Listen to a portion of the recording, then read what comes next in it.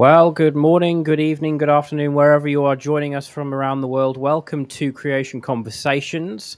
I am Sam. I am going to be your temporary host for now because we have just lost Joe.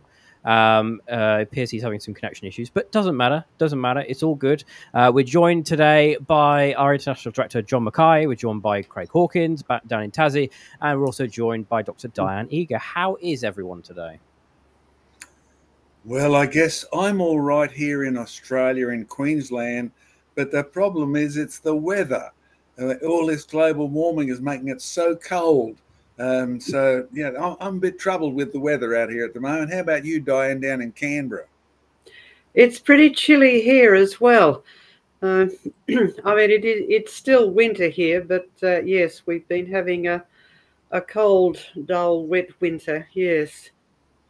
Craig, what about you, mate? Give us a global forecast in Australia here, because quite a few of my friends overseas are troubled by all the reports on how the heat is going mad.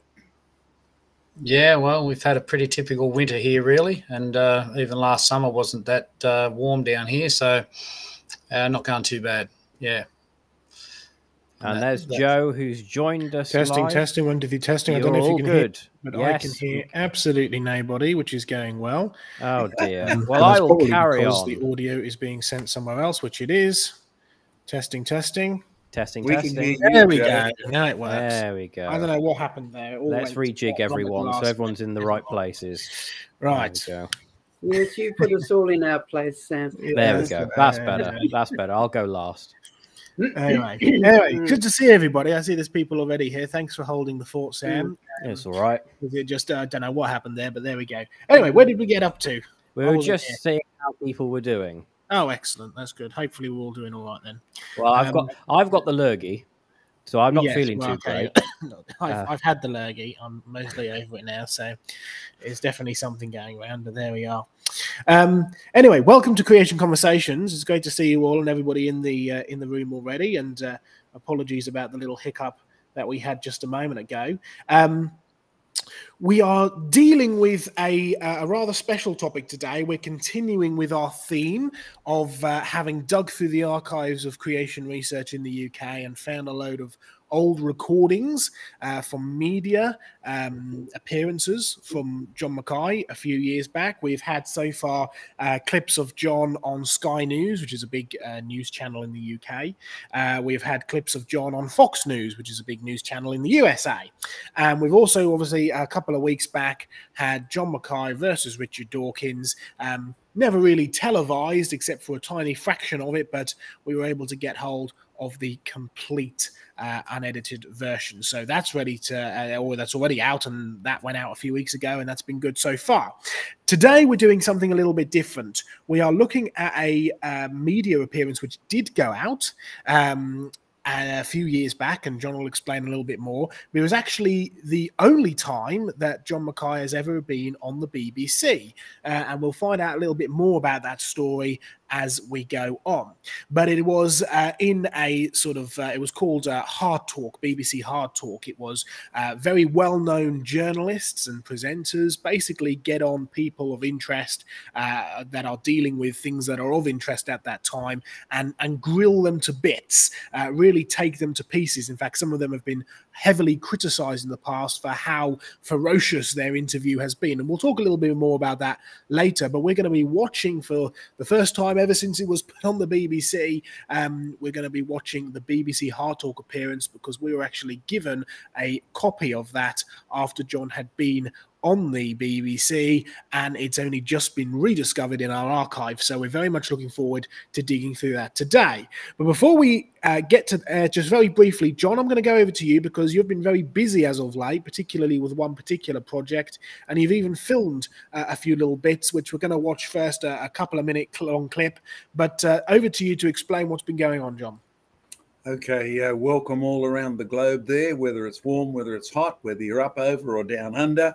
And you're going to join us in a moment with me and Dr. Diane Eager as we look at some evidence and how to think about the evidence. Because we often get challenged here in creation research. You're just a religious organization just dealing with beliefs. Now, one of the things we've concentrated on is recordings, filming, doing the actual evidence for creation, not just the evidence against evolution. It was characteristic of many of the early creation groups that they spent time attacking evolution.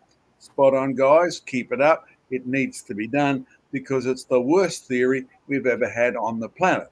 It's a theory about what's supposed to happen, what's supposed to be happening, and what will happening based on nothing happening at all, at least in terms of evolution, things evolving, things coming out of one thing and going to another.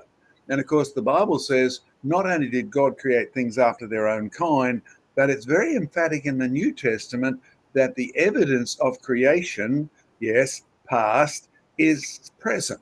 The evidence of creation is clearly seen, says Paul in Romans. Now, clearly seen has no other meaning than you can spot it, I can spot it, Richard Dawkins can spot it, David Attenborough can spot it, and therefore don't be surprised that the Bible says you are lying if you say it doesn't exist. So we've taken it as our challenge to sort of make this very visible, very, very viewable, very understandable to the ordinary person by forcing them, nicely of course, to ask the question, given that creation is true, what would the evidence be? Now, in science, of course, you're dealing with, given evolution is the only way to understand things, here's what the evidence is. Now, never do the students get a chance to ask, well, if life evolved from simple chemicals up to advanced molecules to cells to Joseph Hubbard sitting there in his studio in the museum in England, what would the evidence be? They don't think that way. They're not even trained to evaluate evidence. They're just brainwashed with the theory of evolution. So we've made it our business to unbrainwash them, to forcibly challenge them with questions. Now, I keep telling people, haven't been involved in education, whether it be at primary or at secondary, or whether it be tertiary level, lecturing in geology, to actually learn how students think. Sadly, in our modern world, many of them don't know how to think. They know how to absorb the latest theories. And when we first began doing this, I actually was in a very sophisticated education college, and I began by asking the students, how would you know what you know in the first place? And that turned into a course which came to the attention of the Minister of Education, which turned into a series of lectures which we filmed in Griffith University, much to the disgust of many of the authorities because they didn't like us talking positively. That they tolerated us mildly if we attacked evolution, but the minute we went positive and said, the Bible says the evidence for creation is so clear. So in this first little clip, which is coming out of our newest museum, yes, rah, our newest Creation Discovery Centre, yay, yay, yay, here in Queensland, Australia. And Craig was up here and Diane was up here a few weeks ago as we had our grand opening for Dinosaurs, the Monsters God Made. We've done a little bit of shooting on what would the evidence be. Now, Diane and I are going to be seen in this first clip, which really deals with a very simple idea, much credit to Craig and the others who first thought of it, dealing with Lego blocks, because we've got a question on how would you end up with dinosaurs? How would you recognize the evidence of designosaurs? In fact, Joe, I'll be at the museum a little later today. We've got a crowd there. We're going to film it. We've got some people who want to be trained to be museum caretakers because I can't be everywhere at one go, neither can any of our staff. And so we're going to film some of this today. But for the introduction today, to give you a look at the background knowledge of what so aggravated Richard Dawkins, David Attenborough, the BBC, and many of the education groups, why are they so mad at something which is so obvious? And our little video clip here on Designosaurs really demonstrates that. Joe, perhaps if you want to play that, and then we'll come back to me. Absolutely, yep. Let's just get it up and going now. Designosaurs, here we go.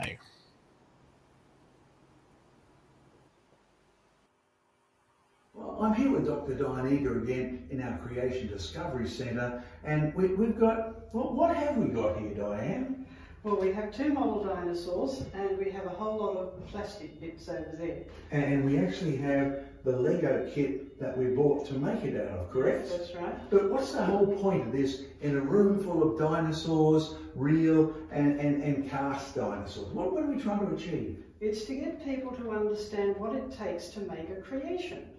Okay, so when you look at this unassembled Lego box, you look at the Triceratops, and you look at the actual T-Rex, what do we ask the kids to do? Well, we asked them, how long would it take for those unassembled plastic pieces to form one of these? One of the Triceratops or the Tyrannosaurus? All by themselves? All by itself. And have we had any kids not get the answer so far? So far, they've all been really smart. They know very well that unassembled Lego blocks do not make themselves into dinosaurs. In fact, folks, you can learn a lot about evangelism from this, because I had one little guy, 4 or 5 years of age, and we started talking about God, and he said, I don't believe in God. And so I asked him, did he like making Lego? Oh, yes, mister. I said, do you like making those little Lego mans, the robots ones or thing? Oh, great stuff. I said, have you ever had the Lego blocks turn into a man by himself? No. I said, so you had to be smart to put it together? Yes. I said, well, and then he said, I believe in creation now. You see, anybody can see this.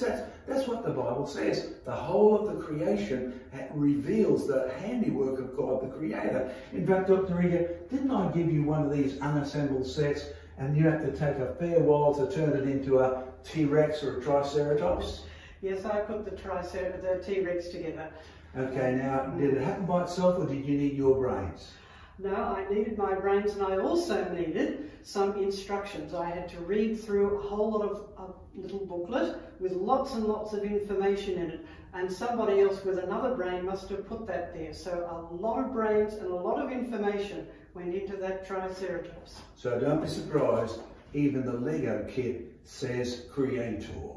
Good on you, Lego, for telling the truth, because evolution is absolutely impossible as a chance random process of any sort. Oh, things fall apart by chance, things just disintegrate randomly, but they don't make anything new at all. Remember, the evidence for creation is everywhere.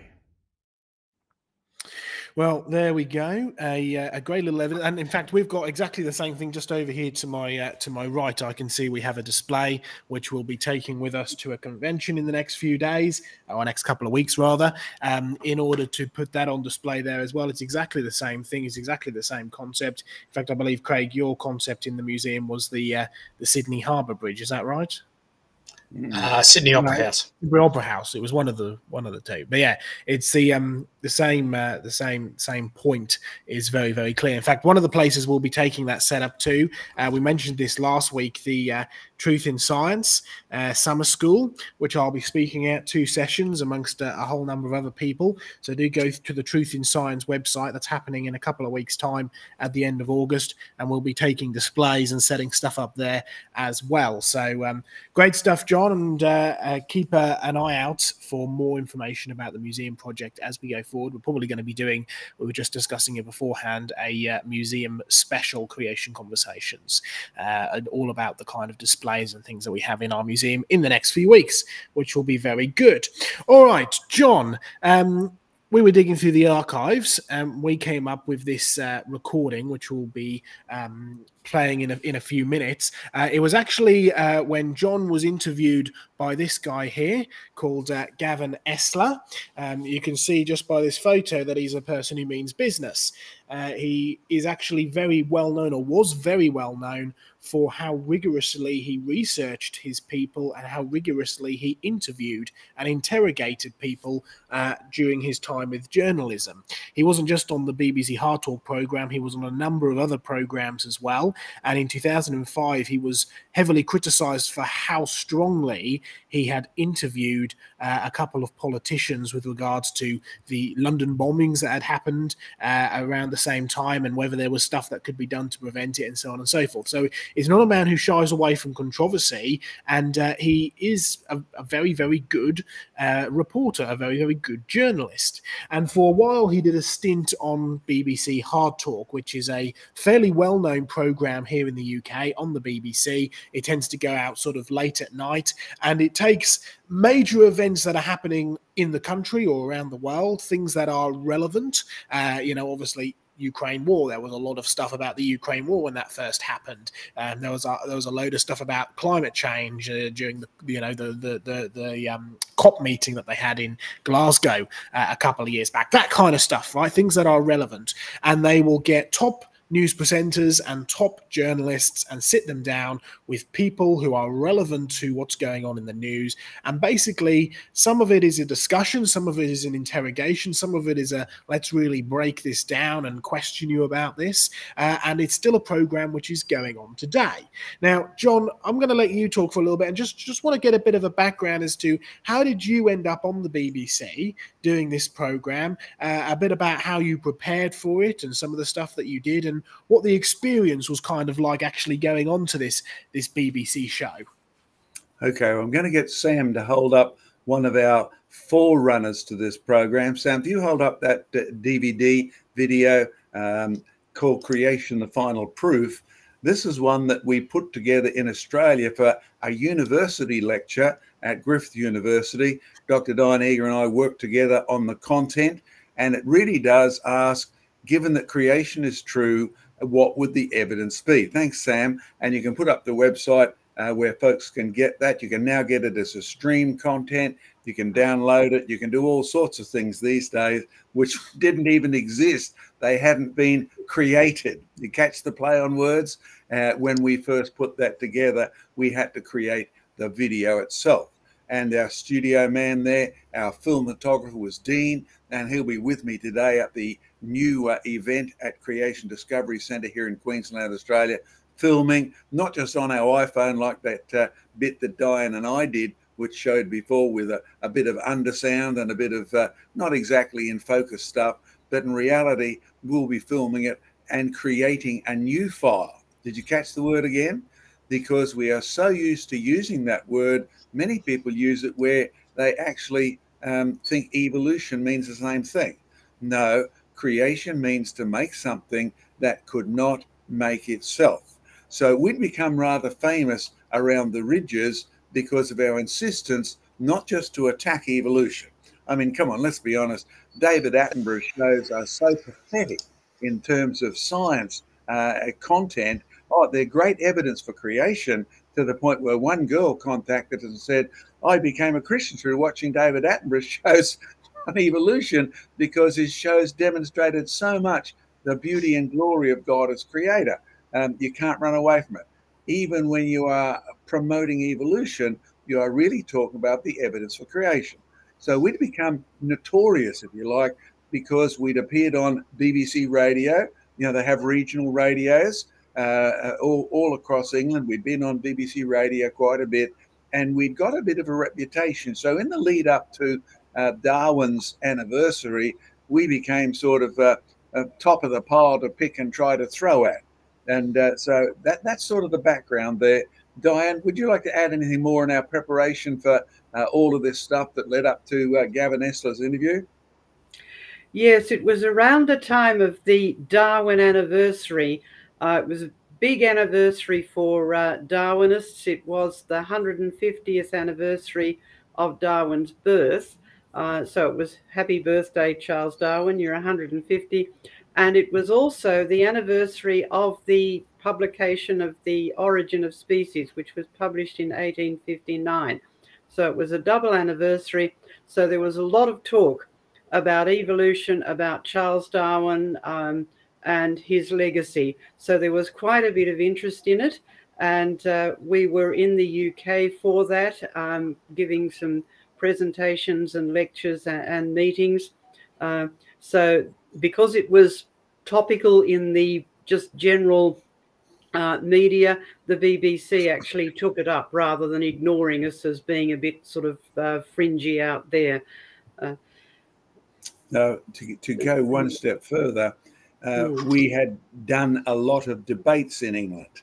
You may remember a few weeks ago I shared how I am absolutely convinced God called me to England and to preach over there and teach over there.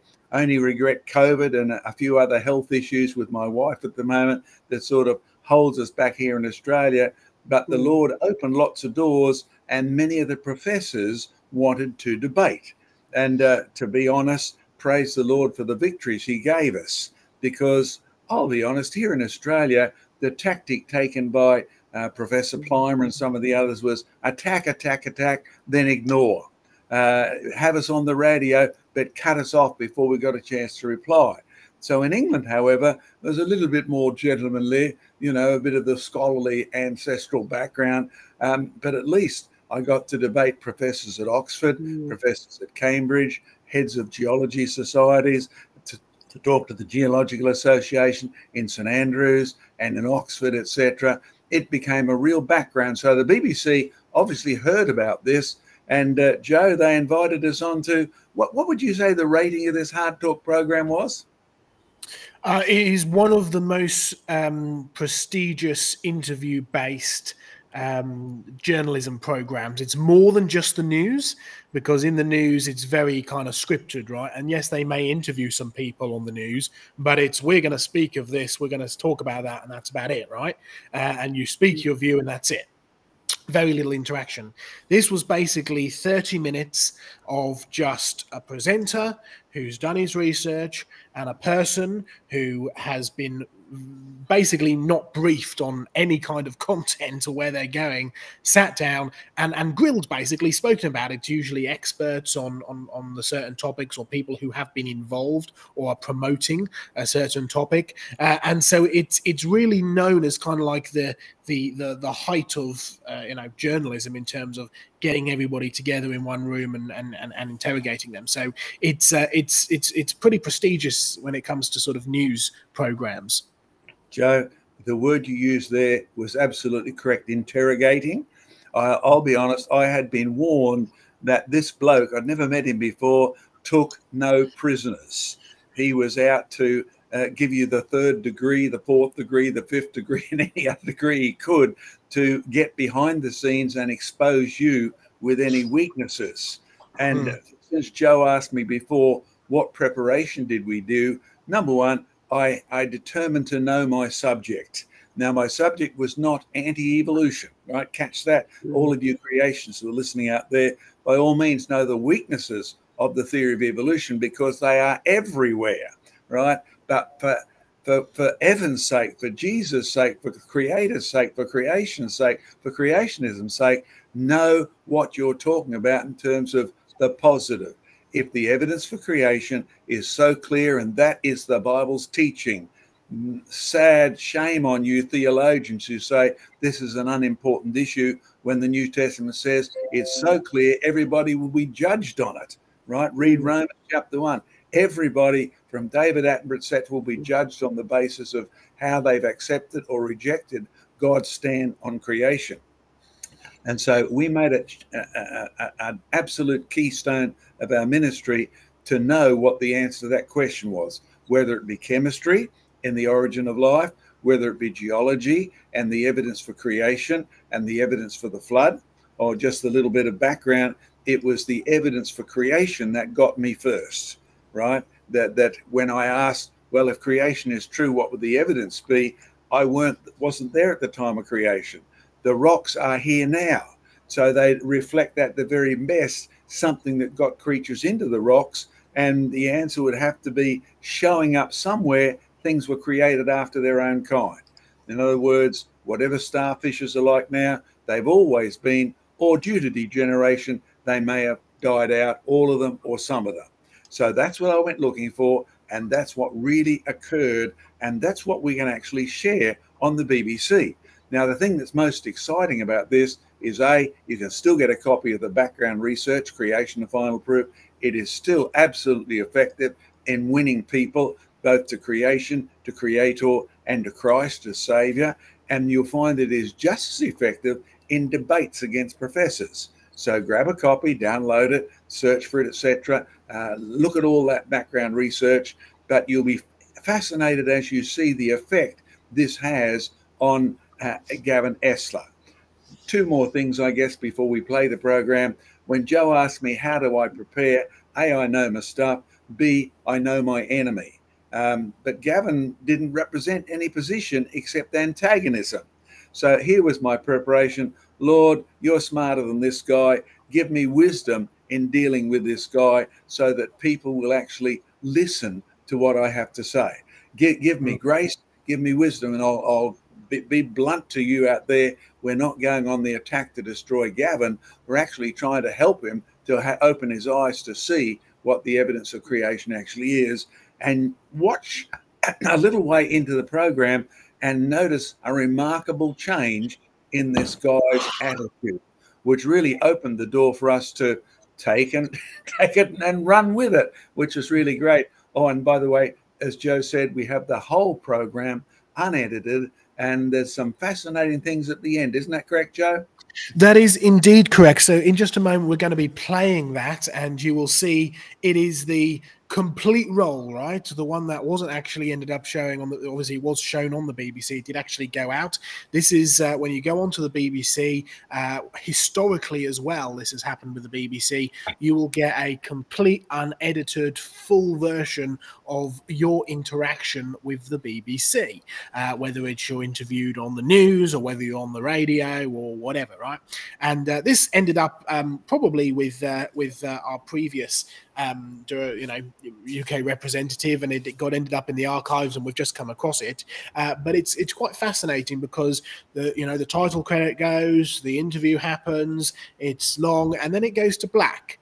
But stay around. Right, there's about 10 seconds of blackness, if that, but stick around because the camera carries on rolling, and Gavin and John have a little bit of a chat, and that's very interesting. And then they say goodbye to John and show him out the door, and then Gavin's still there talking about stuff. So listen right to the end because you get a little bit of an insight into how he thought the interview went, and you'll get a little bit of an insight into what he thought about John Mackay. And it is very, very interesting. So make sure you watch all the way to the end.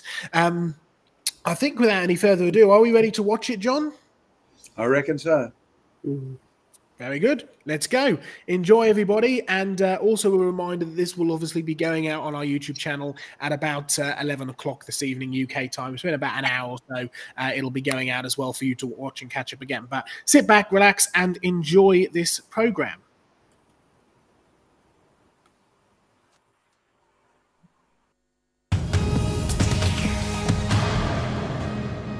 Hello and welcome to Hard Talk. I'm Gavin Estler. My guest today is one of the world's leading proponents of creationism, the belief that God created man as outlined in the Bible around 6,000 years ago. Mainstream scientists regard the world as 4 billion years old and view creationism as unscientific nonsense, or more politely, as a quaint expression of fundamentalist religious faith. So why is there renewed interest in a theory swept aside by Darwin 150 years ago?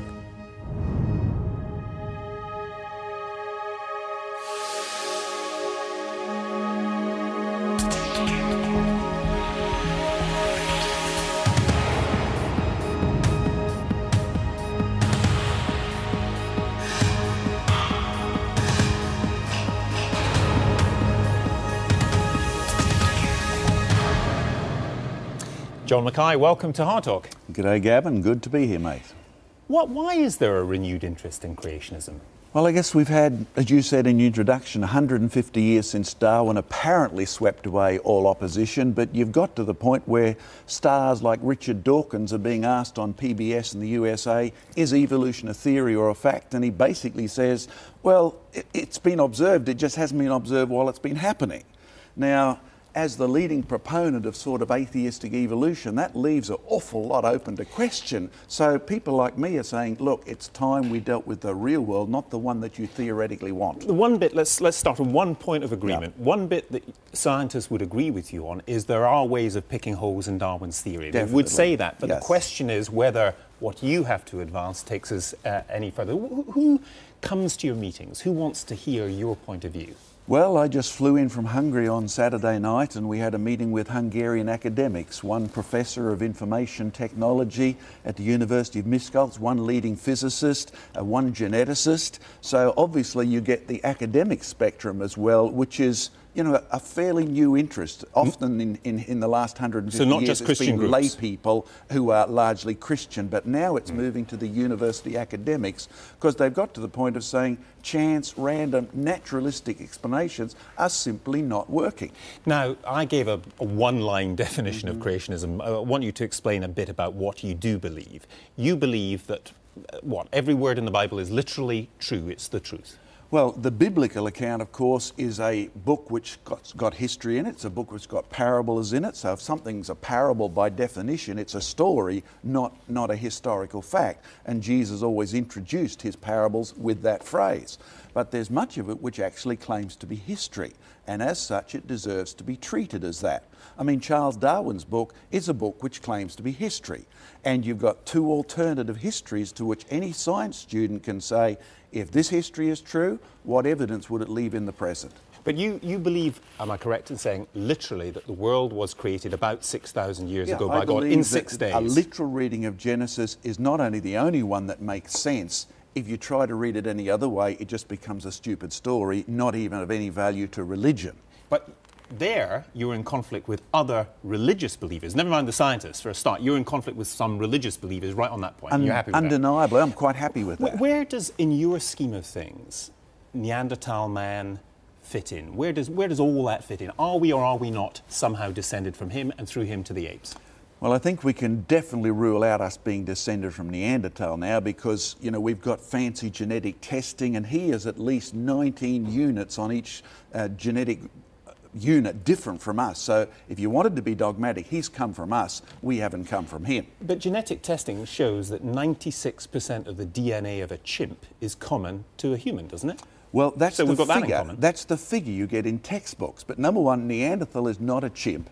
Neanderthal has been removed from the display at the Naturalist Museum because he turns out to be a deformed human being. Maybe it's a dead end, but on the question of our relationship with chimps and so on, 96% of the DNA common between a chimp and a human. That tells you something, doesn't it? It does tell you something. It tells you that statistics is the house of liars, as most politicians have realised for quite a while. So that if you want to say 96% of what, or actually the common figure is now 98.4% the same. If you're dealing with, say, 100 yards or 100 metres and you're throwing a cricket ball and you're happy to be plus or minus 1 per 6%, it really doesn't matter much. But many if people you are dealing with 10,000 miles or 10,000 kilometres, 1.6% becomes significant. So let me apply it to you. We're talking about the genetic code. It's got lots and lots of genetic bits of information in it. What does 1.6% mean when it comes to code? Okay, I'll give you 2 sentences to illustrate how codes work if you change your percentage. God is now here and God is nowhere have 100% identical letters in 100% the same order and they are 100% different in meaning. So when it comes to code, just using the percentage similarity is a meaningless argument. No one is saying that we are chimps, but they are saying that if 90-something% of our DNA is similar to that of a chimp, then there may be some relation, just as God is now here and God is nowhere are clearly sentences in the English language using letters. And that they is were very similar. They were created sentences. You see, the reality is when you look at the genetic code of the chimp and the genetic code of the human being, one reason you're talking to me and not a chimp is that 1.6% difference really is unbelievably significant. And if folks go to our creationresearch.net website, you will find the latest difference amounts to 35 million different letters at least. Where in your scheme of things do fossils and dinosaurs come in? Because as you know, scientists believe the world is about 4 billion years old. Fossils predate Homo sapiens, human beings. Well, the one thing I'm encouraging all English educators to do is to teach people the history of each scientific discipline. And what we call geology, the word was invented by the Bishop of Durham, 6-day creationist, Noah's flood. Our basic precepts of geology from Nicholas Steno, 6-day creationist, Noah's flood. Our basic identification as fossils as real animals are really Nicholas Steno applying Christian belief that God is real, the world is real. If it looks like a shark teeth, God isn't out to deceive us. That's where our concept of fossils comes from. The rest is the attempt of people to remove the real reason we got to understand fossils, and now evolution is the result. When people find fossils and say by carbon dating these are several million years old, you think they are lying to you? Well, number one, they wouldn't use carbon dating to do that, but the principle is the same. I don't accuse them of lying. What I accuse most people of is ignorance of how we got to that figure. And every student in a high school or a university needs to know how we got that figure, and I'll tell you how we did. You see, the man that we can really put at the centre of this is a person called Charles Lyell, who wrote the Bible of geologists in the 1800s, gave us a set of glasses that says the present is the key to the past. Knew nothing about carbon-14, but we use his glasses. Whatever carbon-14 is doing, it's always done.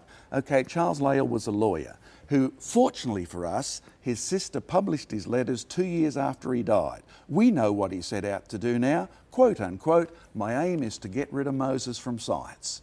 Okay, now there's the problem, not the data. Okay, but you accept that dinosaurs did exist? Oh, I dig them up. I'd run You field dig, trips. exactly. Come on one of my field trips, Gavin, you'll enjoy I'd it. love to. I'm sure I would. You accept dinosaurs exist. Yeah. If everything was created as the book of Genesis said, there must have been dinosaurs in Noah's Ark. Definitely true. So Triceratops and Stegosaurus and Brontosaurus in Noah's Ark. No problem with that. Big ark. You Very big ark. Well, look, I did for your sake bring along something to show you today.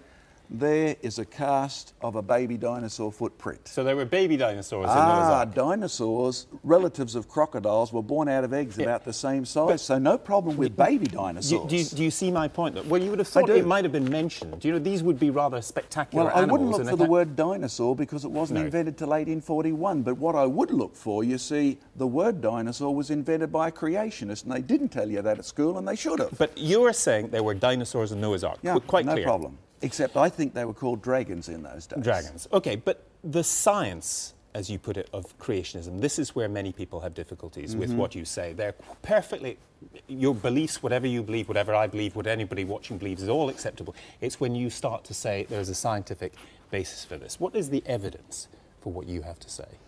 Okay, I asked Steve Jones this on a radio program just a couple of weeks because he's so antagonistic to creation. I said, Steve, if creation is true, what would the evidence be? And there was stunned silence. Okay, and most of us have never even asked that question. But a person I did a debate with from Harvard University, Professor Christokalis, gave a brilliant answer. He said, a creation is anything that can't happen by itself. Now, the students in this country, the professors need to think that through, and here's the answer. A creation is something that can't happen by itself. In other words, the end product will have properties that do not come from the stuff it's made of, because if evolution is true, the end product is simply the sum result of the natural properties of the universe. But as I suggested to you before, there is an argument with scientists, which we'll leave aside just for 1 second. The argument within religion is one between you, for example, and the Archbishop of Canterbury, who says, I think creationism is, in a sense, a kind of category mistake, as if the Bible were a theory like other theories. Whatever the biblical account of creation is, it's not a theory alongside other theories. No, it never claims to be a science book, and it never claims to be a religious book either. What it claims to be is the truth. And if scientists are interested in truth, then you have to be able to answer, if a creation happened, how would you recognise it? Why? But not just the Archbishop of Canterbury, also within the Church of England, one of the scholars, Stephen Sykes, says that the Church has come to terms with evolution. Evolution is not incompatible with a divine God. Absolutely not. Do you think it is incompatible with divine God? Well, I debated Professor Polkinghorne last year in Liverpool Cathedral, a vast audience there, and the reality is he lost. He was trying to defend God could use evolution, and the simplest argument doesn't come from a Christian, it comes from an atheist by the name of Jacques Monod, who basically said the most vicious, cruel, mindless process is evolution. Application, what sort of a God, like the God of the Bible, would use millions of years of death, struggle, kill or be killed, and have the audacity to call it good? Well, so it's incompatible with the Christian God. Hold on. As you well know, we live in a world of malaria, of AIDS, of terribly bad things. If there is a God who is good and is all-powerful, and these evil things exist, he precisely fits into the definition you've just given. No, he doesn't. You see, this is David Attenborough's problem and Charles Darwin's problem. I mean, Charles Darwin... So I'm in good company with that question. Oh, yeah, you're in good company, that's right. Why not, then? If you said that a God would never create a world which is red in tooth and claw, well, he's created a world in which there's AIDS. You've got a world in which God made the world very good. Genesis chapter 1, verse 31. And I've still asked you the question, as I asked all the other scientists, if that is the beginning, how would you recognise the evidence? And they refuse to answer it. But your question is the next step. You see, he warned us there was one thing we were not allowed to do. And the biblical record says we did it. And the penalty of our disobedience has been to go from good to bad to worse. You want an application of it? Well, I'm sorry to interrupt there, but if that were true, then it could also be that the penalty for disobeying is evolution. That has produced the world red and tooth and claw. The penalty for disobeying is devolution. Well, the opposite. Change. No doubt, no problem with that so at you all. accept this notion of change. Oh, then you yes. then devolution, evolution, you can accept. Oh, no. You see, I had a debate at Nottingham University the week before, and he was doing this. Evolution is change. Therefore, any change is proof of evolution. I said, sorry, if you start out with a perfect creation, any change is degenerative. So that you can start out in a world in which all the bacteria in your mouth have a wonderfully good job to do, and then you in your foolishness invent soft drinks with phosphoric acid in them, and you kill off half the bacteria, and they chew your jaws instead of lay off the soft good drinks. stuff. But you accept that God created the world, you accept that evil exists after the fall, you accept that that is a profound change, and yet you don't accept evolution on the grounds that God would be cruel to create a world red in tooth and claw. It's no more cruel for animals to kill each other than it is for people to die of AIDS. But you see, Genesis tells you when the world was good, all the creatures ate plants. There was no death, no struggle. So the Archbishop who wants evolution and God to go together, he's not talking about the God of biblical Christianity, and it's a key point. Let me ask you about the God of Christianity in the Bible. Leviticus 25:44 to 46, you may very well be familiar with this, talks about slavery. Both thy bondmen and thy bondmaids, which thou shalt have, shall be of the heathen, and ye shall take them as an inheritance for your children after you. That was used to justify slavery. Passage from the Bible, very controversial. Okay, and the context is Moses? And the context, yes. Tell us about the context. Okay, the context is Moses, and Moses invading the land of Canaan. And the Canaanites, well, the basic rule is they had absolutely rebelled against God, and the penalty of sin is death. They deserve death, right?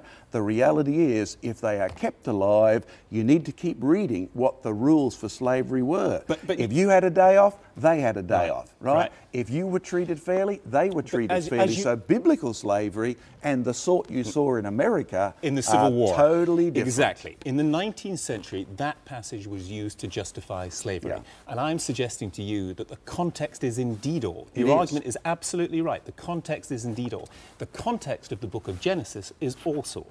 Absolutely. Which is a very, very important story, no but problem. It is not contextually scientific evidence of the origins of the universe. No. You see, what you've just done is turned it on its head. So you're saying I can take Charles Darwin's story about history when he wasn't there. Darwin. I can't. We're into God at the moment. We're into but God. The reality is you're using the same thing backwards. You see, Charles Darwin has a story about a time when he wasn't there, and you're saying that's scientific, and I can ask a question about it. I'm saying if context is important for the Leviticus justification of slavery, then context is also important for understanding the book of Genesis. No doubt about it. And if you agree with that, then you can agree, perhaps, that the book of Genesis is to be read for what it is, not a scientific document. Good. It never claims to be a science document. Exactly. It claims to be the truth. The truth about history. And you know that because? Simply because all the rest of the book treats it that way. So when Jesus is asked a question about a social issue of divorce, he says, haven't you read? Back in the beginning, God made them male and female. The truth in context, the same as the justification for slavery. Presumably you accept that he gave you reason to be able to argue with me in this discussion. He gave you reason to look at the book of rationality, to look at the book of Genesis and say, yes, this is very important to me, but it's not science. But it is history. And you see, that's what evolution claims to be. And if this history is true, molecules turned into amoebas, which turned into politicians, then how would I find the evidence to verify it? If this history is true, God took dust and he made man. If that history is true, what would the evidence be? And you see, so far the scientists refuse to even go there, but they are the same category of question. Would you accept there may be scientific evidence that you could accept that would prove you wrong? Oh, I can definitely even suggest it. You see, when you have a look at our classification system, invented by a creationist, right? Carl von Linné, who says if God has created creatures separately, if he has specially created them, concepts like species are real, right? And it works. Now, the bottom line is, if it is true that amoebas turned into worms that became politicians, then animals have not produced their own kind, and you've got a way of checking. If it is true that God has created things to produce their own kind, then somewhere built into a human being is a mechanism to stop you evolving. And nobody has observed any human being evolving. What we've seen is our immune system degenerating, courtesy of AIDS, courtesy of the environment, courtesy of Chernobyl, and that's the opposite of evolution. Make a distinction, if you would, between what you were talking about here and what is very current in the United States now, which is the concept of intelligent design, which I've seen people refer to as creationism light. Is that fair enough? I like that. That's really good. I'll remember that. I was asked about this by the academics in Hungary just on Saturday, because they have a traditional, far more European, Greek-type thinking academia than the Americans do. And you will find in America where, of course, they draw a line in the sand that we don't really have, separation of church and state. So if anything's even vaguely related to church, like Genesis, you can't bring it over here to the state school system or whatever. So they've come up with the argument, I mean, have a look at my boomerang. Everybody who walks into the room believes that didn't get here by accident. Somebody who existed before it, somebody who's not a part of it, somebody who is smarter than it, actually used their intelligence to make wood do what it won't normally do. You see, it's not the wood that makes this come back. It's the shape and the design. So this is evidence of intelligent design on a small scale. So everyone can recognise the evidence of intelligent design. And this group of scientists is saying random chance, natural processes, time, just doesn't work. Because when we look at life, say DNA, it's made of carbon, nitrogen, hydrogen, phosphorus, etc., which don't do codes. You can leave them around for a million, zillion years if you like, they don't do codes. But DNA is coded. So it's got information in it which reflects intelligence greater than you can get from the parts. So these group are saying, we want to say we need to admit intelligence has been used in the operation of the universe. Unlike me, they don't want to go further and identify which intelligence we're talking about. So it's a bit of a con then? I wouldn't say it's a con, I would say it's a very American phenomena because... You think it's a con, you're just not prepared. No, I don't think it's a con. I think they're trying to play the ball game in the park that's been defined for them, whereas my suggestion is, look, the park is not science versus philosophy, it's not science versus religion, it's truth versus error. Shift the game over here. Do you want what you were talking about to be taught in schools, not as part of religious education or philosophy, and I think there'd be no argument that it would be, but as part of science? Do you want it taught in the science curriculum in British schools? I've been coming to Britain for 20 years and I've been teaching this in your science classes, your philosophy classes and your religion classes, right? And yes, you can do it in all three. I did a debate against 4 professors in Canada, all at once, all science professors largely except for the ecumenical clergyman. And the result of that was the local school board said, come and show us how to do this. So if anybody goes to creationresearch.net, clicks on the study guide, they can download the course we use in science classes here or in America. Scientists think you are talking rubbish. Yeah. That's why I asked Steve Jones, if creation is true, what would the evidence be? Stunned silence. He does not want to even think of the question. Let me put to you a couple of things that Steve Jones, for example, of University College London, said it's very hard for anyone with 2 neurons bolted together to believe that the Earth was created 6,000 years ago. Deliberate irrationalism is dangerous, but it's most dangerous to the people that believe it. Well, that's certainly Steve Jones' opinion based on his atheistic approach to nature, but he's the same Steve Jones who in his Royal Society lecture said, we've got fossil HIV from 1959, variation XYZ, and by 2006 it became HIV variation WPK, and he said, if that's not descent with change, what is? Now the reality is HIV has turned into HIV, it's produced its own kind, and there's no evolution at all. Well, it's not just him, obviously. The Royal Society, the best scientific brains in Britain, said in April this year, young people are poorly served by deliberate attempts to withhold, distort and misrepresent scientific knowledge and understanding. And they say that what we know about Earth is not, what you're talking about is not consistent with the wealth of evidence for evolution.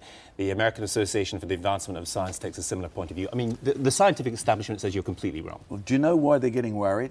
Because more and more of your professors who 20 years ago were young men and young women who have begun to think, hang on, I can answer that question now about creation, and I know you can't take 1,000,000 years to make a boomerang because it'll rot, are now professors in universities here, and despite all of the antagonism of the Royal Society, there's no doubt about it, creationism is having a bigger and bigger influence and will continue to do so. Do you, just to return to one theme that we began with at the start, do you accept that you may, at some point in your life, admit that you were wrong?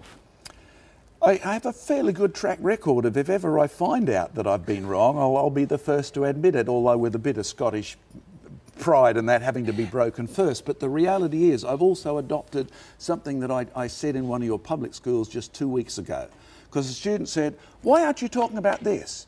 I said, because in all of my 59 years on this planet, I've not been able to reach a conclusion about that, and what I haven't got a conclusion on, I will not tell you. Right? So therefore, I've made it my business, if I can answer the question about what the evidence for creation would be, the students need to know how to answer that question, because schools should not exist to teach students what to think, they should exist to teach them how to think. That's why your faith schools are flourishing. I mean, your school boards have said the creationist schools are way up there. Why? Because they're teaching them how to think, not just what to think like the evolutionists are. John Mackay, on that note, thank you very much. Good on you, Gavin. Have a good day.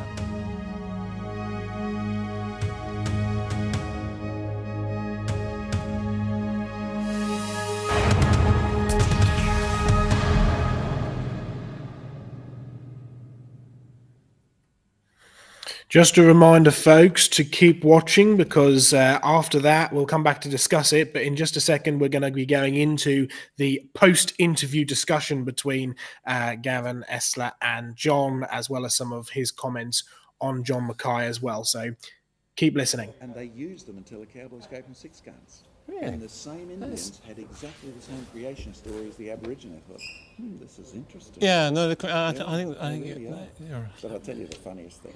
I gave a lecture to the Geology Association at Oxford. They chose the topic, right, on the flood.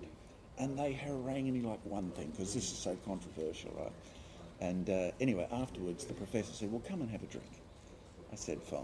Now, my finishing line for that talk was, all around the world, every tribe has a traditional story about both creation and the flood. And I said, there's only one exception. It's the tribe called geologists. Oh, I like that. We should restart the recording. You're absolutely, that's, yeah. And, so anyway, but in that bar afterwards, he said, I admire what you're doing, even if I disagree with it. And I said, why do you disagree with it? He said, well, I just couldn't accept it. I said, no, that's the you've quote. travelled all around the world. He said, yes, and I've noticed that they all have those stories. Yeah. And I said, but you opposed me publicly. You idiot. No, he's right. He's right. But you're right about it. But the interesting thing is that I have debated with creationists in America or intelligent design people who cannot conceive they could be wrong. Now, then if that's true, then you're not in the science business at all. You have to think through, if I'm wrong, what would the evidence be? And but you have learning how to think. Anyway, sorry, we want to do another half hour. Is that all right? Well, not an alternative half hour, just another. I enjoyed that very much, John. That was a pleasure. Right. Same place before, Gavin, standing up, please. Thank you. Right. Thank you so much.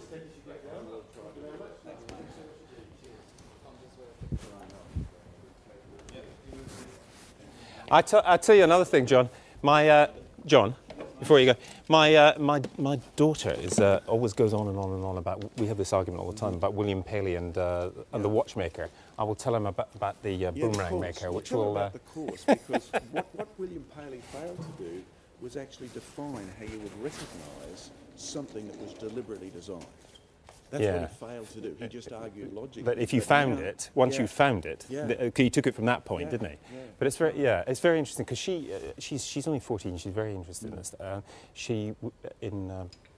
Because in Cordoba in the 10th century, the Jewish philosophers and the Muslim philosophers who lived side by side before the Spanish Catholics kicked them out, were debating precisely this thing in the 10th century. Well, so have a look at the study guides and download the search guide, because what we spend is, how would you recognise this if it happened naturally, which is evolution, or if it happened deliberately? And that's what the course is about. She will get a lot out of it. Right, thanks very much.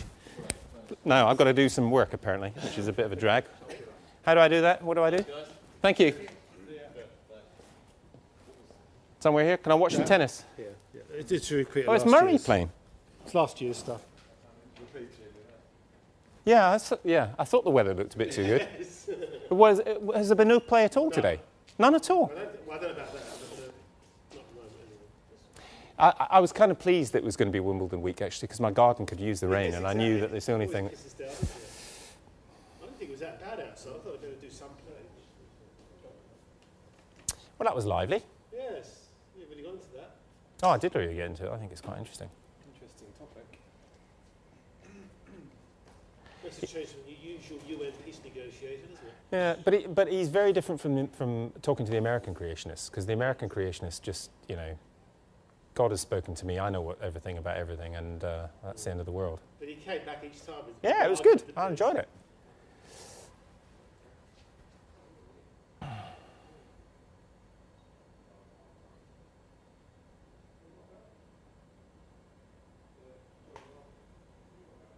long is it, please? 6 inches to your right, please, Gavin, would help lighting. Thank you. Back to where you were, sorry. I just thought that I could be here in the dark, or I could stand here in the light, but it's up to you, Rod, you know. Yes, he says it's a golden shot. The golden shot, is that like golden goal? So anyway, how boring are England on a scale of 0 to 10? What do you think?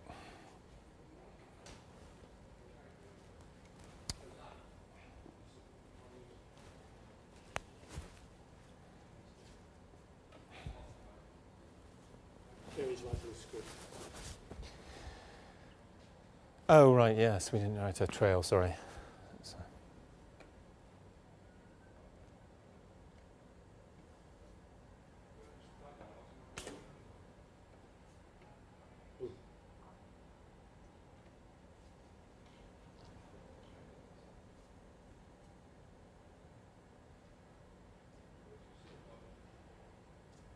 All right, folks, I think we're coming to the end of the hot mic session.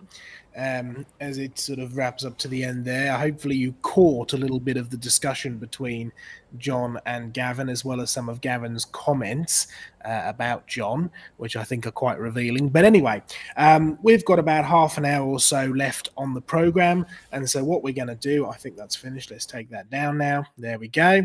Is just have a little bit of a rundown, a run of comments from the team here as to what they thought about the program, and then if we have any questions from you guys or comments from you guys as to what you thought about it, then just stick them into the chat box, because we will deal with them as we go. But John, over to you. Bear in mind that, again, this is probably the only time you've seen this, other than when it went out live on the BBC, and of course when you were there being interviewed. What are some of your takeaway points from this, having just sort of rewatched it? Oh, sorry, we're muted, John. Let me unmute you. There we go. Number one, it says I'm unmuted. Okay, you can hear me. I really enjoyed the interview. And again, I would encourage any of you Christians out there, do your preparation on your knees, right? So ask God to open doors for you, and to enable you to be the one who gives forth, rather than the host grabbing the opportunity to strangle Christians, to massacre the creationists, and to behead the dragons of truth, as it were. So I thought it went really well. And Gavin's, you will have noticed his change in attitude about a third of the way through, which really basically handed the interview over to me as well. I'm only sad that you couldn't hear the rest of the interview after the show was over, and some of the things that he really enjoyed laughing at, etc. Because the point that needs to be made is that here you have one of the best interrogators on the BBC, and he started out with his normal interrogation method. B, it obviously failed. C, he swapped track to make it more positive, and it worked really, really well. Now, because of the BBC's structure, you do need to know it was heard by about 25 million people. We asked the BBC, right? That was their figure, not ours, right? So that was an incredible response to that. But you need also to know that as I left, the manager of the BBC met me, right, very, very upset, right, very upset, and told me I would never again be invited to the BBC. Now, why do you think that was? The interview went really well. The whole program was positively received. It has to tell you an attitude, a government attitude that sort of holds the BBC up there, gives it some sort of independence, so it's become more socialist than the government could ever hope, and sometimes very a problem to the government. But their attitude is David Attenborough has to be right, has to be seen to be right, and even when he's wrong, we'll say that he's right. And anybody who skillfully exposes Attenborough or the BBC's weaknesses must be stood on, stamped on, obliterated, simply not allowed any exposure. So pray that all of these opportunities will reignite and people will be encouraged by the program. But yeah, at the same time, pray for our museums, which put this stuff into public view. All the sort of stuff we talked about on there, including my dear old boomerang, which still carries around with me and makes exactly the same point. Intelligent design is needed to make an unintelligent object, but you have to be brave enough not to do the American intelligent design thing. You have to be brave enough to say, well, who had the intelligent design? And only your biblical record gives you the answer. All things are made by Christ. All things are made for Christ. He stamped his nature on the creation, and that's the point of it. It's not just the point of, oh, I believe in creation. The point is you believe in creation, therefore the creator has the right to tell you what's wrong. Uh-oh, I've done what's wrong, therefore I've sinned, not by government definition, not by the BBC definition, but by a holy, righteous God's definition, and he has the right to judge. And praise God, particularly our team knows that he is the savior and the only way to be reunited with the creator. Joe, that's probably a good enough summary from me. The bit that I really liked is, you know, we live in a culture in the West today which is promoted to be one of tolerance and acceptance, and that's kind of the take that the BBC particularly will do, right? We have to tolerate and accept while being very exclusive. So there's definitely hypocrisy that's going on. But by the same token, this wasn't quite that in 2006 when you went on the program, right? It wasn't quite as strong as it is today, this kind of what you might call woke hypocrisy that's going on. But you could see the start of it because he said to me, hang on, he said to you, John, in the interview, hang on, that would put you at odds with most religions. And your response was, yes. And he didn't really know where to go, with that. It's like, we're very happy to be at odds with other religions. That's the whole point. And the bit which really got me is how often you drove it back to truth, right? And it's all about the Bible doesn't claim to be a science textbook. It claims to be truth. It doesn't matter what your opinion is, Gavin. It's what is actually truth. It doesn't matter what Steve Jones's opinion is or David Attenborough's or anything. It's what is actually truth. And that's really where we need to drive it back to. And as you've said several times already tonight, that's where if anybody's wanting to prepare for debates or if anybody's going to get involved in debates or anything, bashing evolution is very fun, but ultimately the core of it needs to be about truth and pointing people to truth, who is Jesus Christ. Otherwise, you're just having an argument for argument's sake, and it's really not going to get you anywhere. Are there any comments from the rest of the team about that program that we just watched before we move over to some questions? Yeah, I'd like to make a comment, Joe, and just on how scientific facts or so-called scientific facts can change over time. So that program was like, what, 15, 16 years ago or something. And the known knowledge at that time was that chimps and humans were 96%, I think he said, similar in their DNA. Well, little was it known amongst most of us that the people coming up with those calculations were ignoring what they called junk DNA, which we now know is not junk at all and is very important DNA in the functioning of organisms. And it's down something below 80%. It's in the 70s, I think, 77% or something like that now, which now brings it to an enormous difference between humans and apes. So yeah, just time tells on so-called scientific facts. Well, on the back of that, Craig, it's important to bear in mind that the entire human genome had only been theoretically sequenced 3 years before. And I say theoretically sequenced because, of course, that was part of the Human Genome Project. But I was at an academic conference in which there were the Keystone Lecture. This was just a few weeks ago. The Keystone Lecture was about the Human Genome Project. And he basically, the main lecturer who was heavily involved in actually doing the Human Genome Project, made the very simple point that the Human Genome Project taught us one thing. We didn't know really what we were doing or anything about the genome. And sort of 15 to 20 years later, in fact, it's been 20 years since the Human Genome Project has been finished, and that was part of why they were sort of celebrating that, that we are still using the Human Genome Project's results as the scaffolding for understanding the human genome. And his point was, it's so clunky. It is missing massive amounts of information and structure. We really need to redo this all, given our current understanding of it. And I wouldn't be surprised if it completely revolutionized our understanding of the way that DNA works, and completely is completely different to the way that we envisaged it back in 2003. Because effectively, so research that's 20 years old is now our authority on it. And it wasn't that long in the grand scheme of things before DNA and the structure of DNA was first discovered. So, like you say, new stuff is happening all the time, and that's good. But when it's getting more complicated. And it's getting more and more complicated. It's getting extremely. But when you open up a textbook, right, on evolution, and they are arguing about these quotes between humans and chimps, they're arguing about the evolution of the DNA. And not only are they using arguments that are 20 years out of date, sometimes they're even 150 years out of date or even older, because yes, you still open up textbooks and you can still see things like the peppered moths. You can still see things like Haeckel's fraud with the embryos. And you just think, man, this is supposed to be, you know, cutting edge science that we're teaching our young people. And really it's frauds and stuff that is way, way, way out of date. But the last thing I'll mention before I hand back over to the news is, even though we are now, you know, 20 years on with the research, and like you said, Craig, the differences is becoming more and more vast and DNA is becoming more and more complicated, the point that John made still stands. Right? Because notice John didn't try and tackle or argue away or get really complicated about the exact nuances between the similarity between humans and apes. All he did is make the very simple point: statistics is the king of lies, right?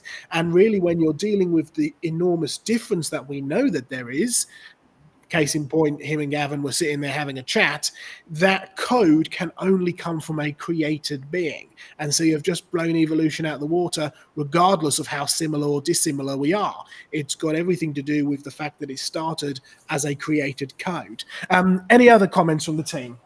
Joe and Craig, just to illustrate one point that you've just made, but in practice, I did a debate against a geology professor in New Zealand, and he just won the most prestigious prize for science in the whole of New Zealand, the Rutherford Prize. And he brought up during the debate, but look, all of this junk DNA, the same sort of argument, right?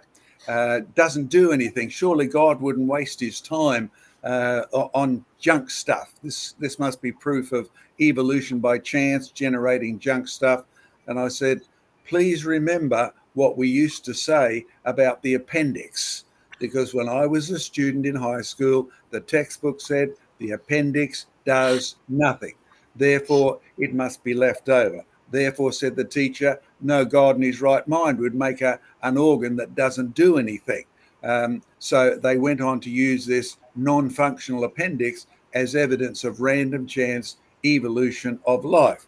And I said, just remember that now we know that the appendix does hundreds of things, and many of them are done while the baby's in the womb. So it turns out to be an absolutely necessary object, and the medical profession no longer just chops it out. I mean, you used to go into the hospital with a headache, so they chop your appendix out. They used to think that it just evolved as a leftover, so they chopped your appendix out. It evolved to make surgeons rich, said one doctor. So they chopped your appendix out and build national health. And tonsils. Yeah, that's right. Now they don't do that because it's been discovered after many, many years of finding out, hey, we chopped these appendix out here. Look what's happened to Billy. The same things happened to Susie. Uh-oh, there's a connect the dots here, so they don't do it anymore. And I'm pleased to say that professor has had to eat his words. We now know junk DNA isn't junk anymore. It was an expression of evolutionary ignorance because they assumed the world happened by accident. Start with the other question. If God created man, then the appendix had a function. Let's go look for it. This is your key point so often, isn't it, Diane? Yes, very much so. That was the problem with the so-called vestigial organs. They were just a tribute to our ignorance rather than our origin. And sometimes, as Craig said, we had to wait for the technology and the science to advance.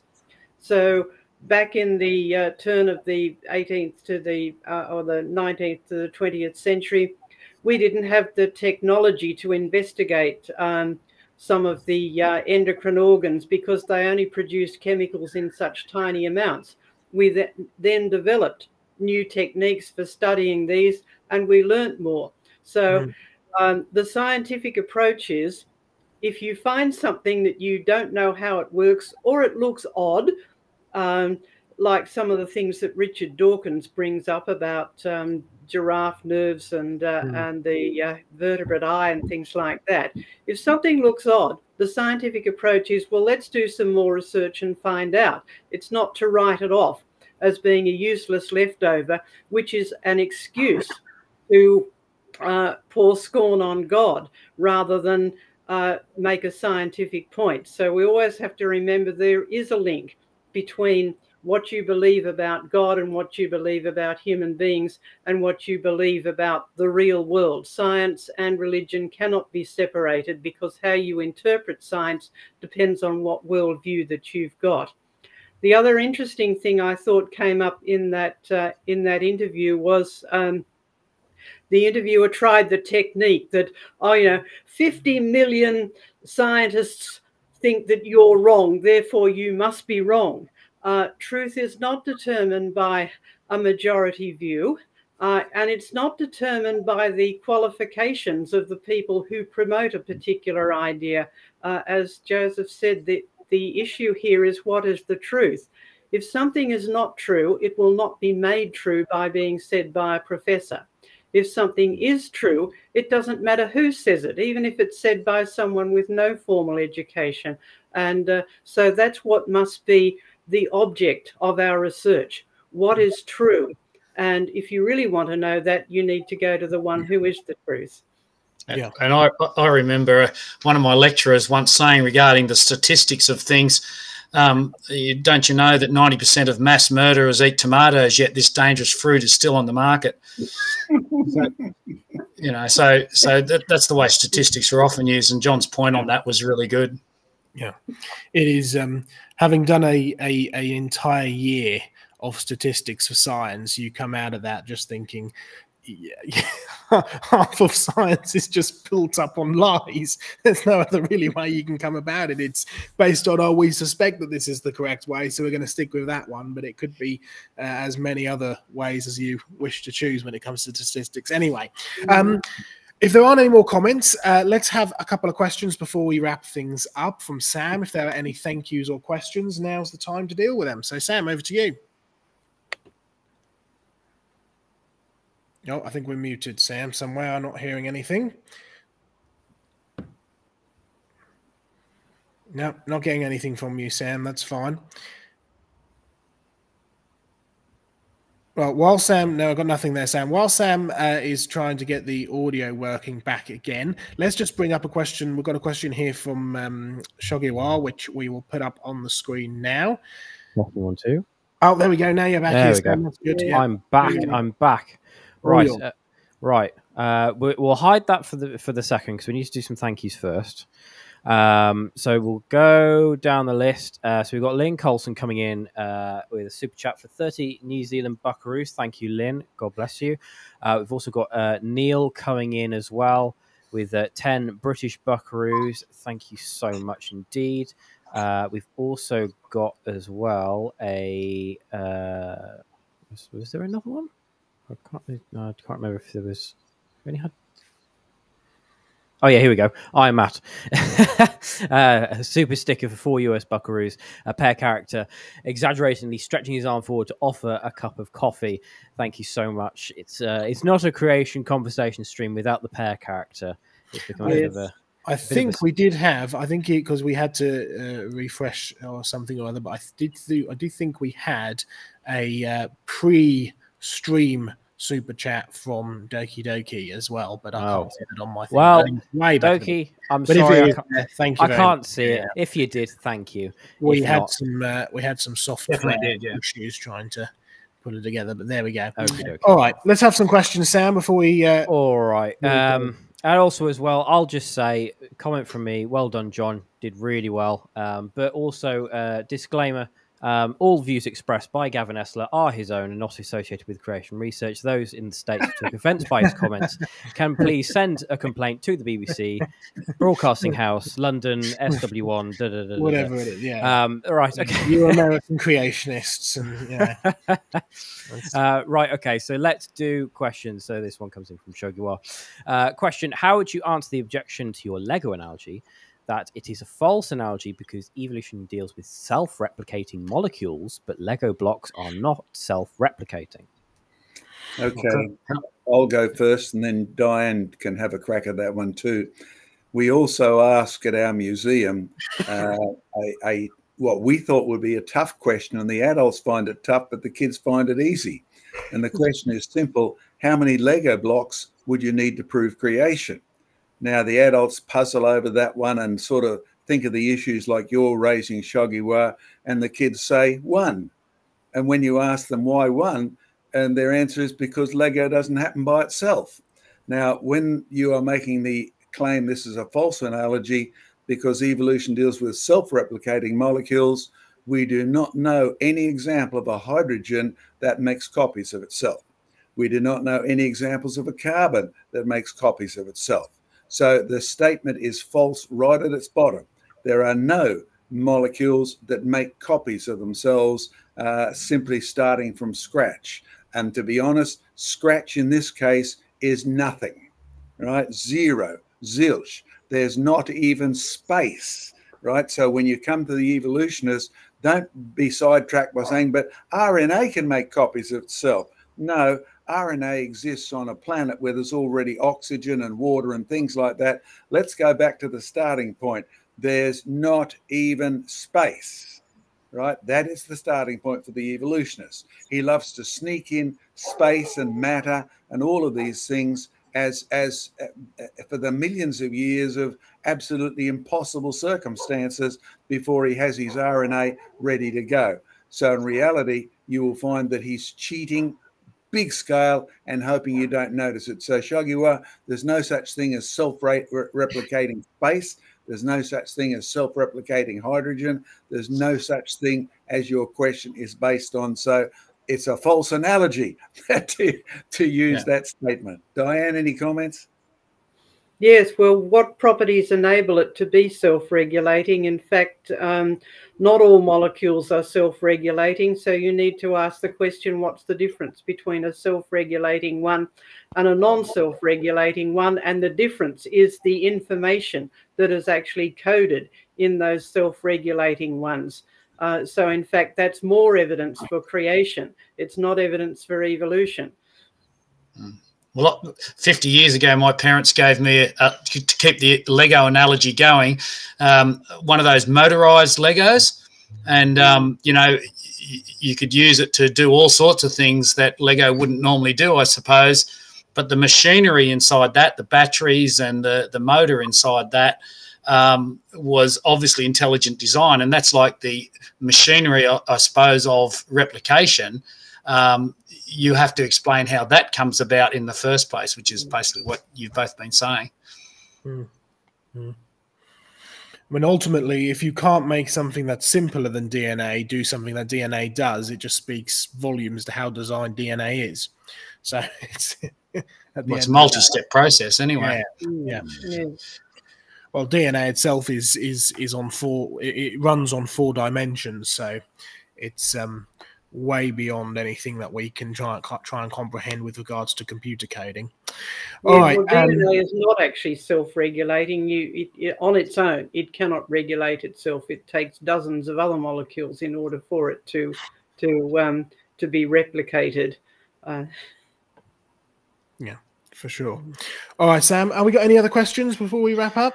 We do indeed. This is another Shoguar question. Thank you very much, Shoguar. So it's a 2-part message. So I'll put the second part up in a second. Question unrelated. Andrew Snelling claims that 10 different coal samples from different layers were radiocarbon dated to the same age. Do you know of examples that were like that, where the different secular aged items under a different dating technique came out as the same age? I personally don't know of any other examples, but I know plenty of examples where your coal, which is supposed to be slowly formed in a swamp, is also not just got carbon-14, which gives a fairly recent date, because carbon-14 doesn't give you vast ages. The coal has uranium particles in it. And this is fairly common in coal seams around the world, just sort of kept quiet a bit, but you'll find there is uranium in coal. There's also gold in coal. So the point that Andrew is making is very simple. If they come from different layers, they should have technically either no carbon-14 if they're too old, or they should have a different carbon-14 if they formed at different ages.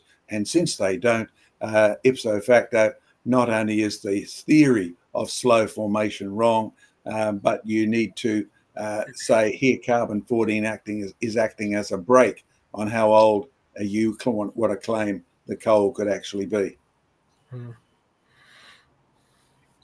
Yep. Very good. Any other comments from anybody, or we'll move on? No?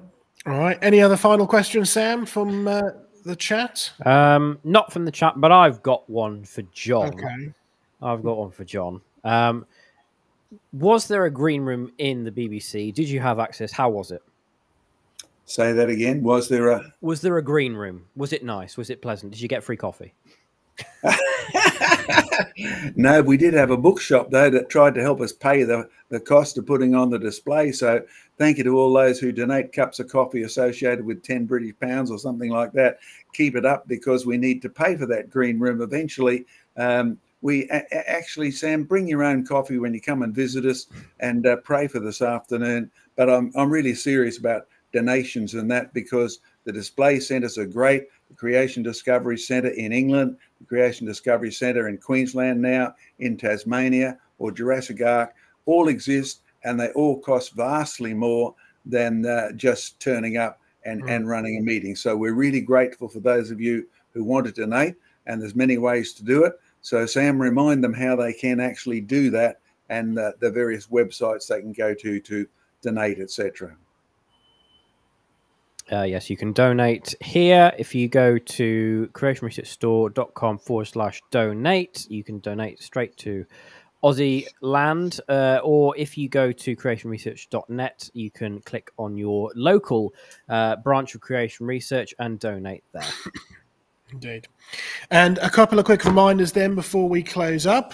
We have got this coming up in a week or so's time, the Truth in Science Summer School, which we talked about last week. Go and watch the interview with Dr. Andy, or Professor rather, Andy McIntosh, who was on Creation Conversations last week and is actually hosting the Truth in Science Summer School. And I will be doing 2 sessions there amongst many other people from all over the UK. So that promises to be a really great session. So do go and find out more about that on the Truth in Science website.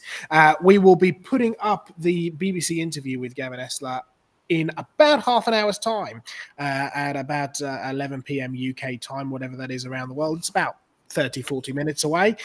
So do go and watch that as well. And again, same as the Richard Dawkins one, spread it around. Let people know about it. Like, share, post it on your social media. Let people know about it. Post it into forums and groups and really get it out there and get it shared around, because it'll be great to get as much watching hours and to get this content out there as much as possible. So it will go a little bit viral, would be lovely. But anyway, share it around and let people know about these kind of programs. We're so privileged and thankful to the Lord that we've been able to find it after all these years, and we didn't even really know that it existed.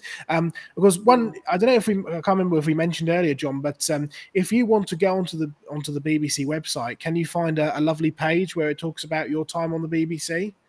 No, not really. We've searched and searched, and it seems all memory has been eliminated of John Mackay appearing on the BBC. But I'm not the first. Even A.W. Wilder Smith, with his appearance at Oxford and all these, they're just removed from university records because of deliberate anti-creation stand. And you can find records about the BBC Hard Talk guests going back many, many, many years, but it seemingly disappears any mention of John Mackay. So we are very, very grateful to the Lord that we've been able to, first of all, that we were given by the BBC. It's got the official BBC sticker on it and everything for creation research. We got that as one of the old discs that we used to have them on, and we were able to get that copied over into a digital copy, which means that we've been able to put it up for you this evening, and it will go up in about half an hour time, so go and watch that there. Next week, John, you won't be with us. No, I shall be traveling. Yeah, but we do have the rest of the team. We'll have Diane and Craig and probably Glenn as well, myself and Sam. And we're going to be dealing with the question of, well, a few weeks back, we dealt with the question of Indigenous people, right? And distribution of people across the world. This time, next week, we're going to be dealing with indigenous animals and plants and the distribution of animals and plants across the world from a biblical perspective and, in fact, a post-Noah's flood perspective as well. And who better to talk about that than a couple of Australians, seeing as they have these wonderful creatures that could have only evolved in the country where they're from. So I'm, of course, speaking with sarcasm, and we will talk about that more in detail a little bit later next week. So we're looking forward to that. Do be sure to join us as we deal with indigenous animals and animal and plant distribution. Until next time, thank you very much for watching. Remember to like, subscribe, share the video around, particularly the one that's going out in about half an hour, which will be the full unedited interview, and get it out there to people. Until next time, goodbye and God bless, and we will see you soon. Catch you later, everyone. Goodbye.